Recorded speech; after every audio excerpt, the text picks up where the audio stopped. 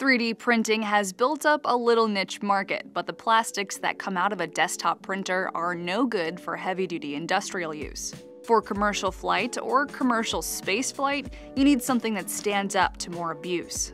So companies are turning to metal instead of plastics. They get the speed and detail of 3D printing and none of the waste from carving parts out of blocks of solid metal.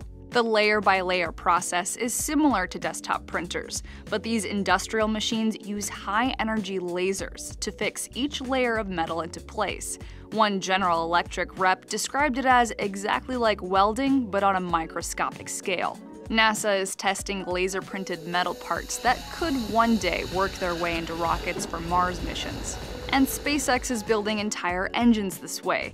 Its SuperDraco engines for the Dragon capsule come out of a metal printer.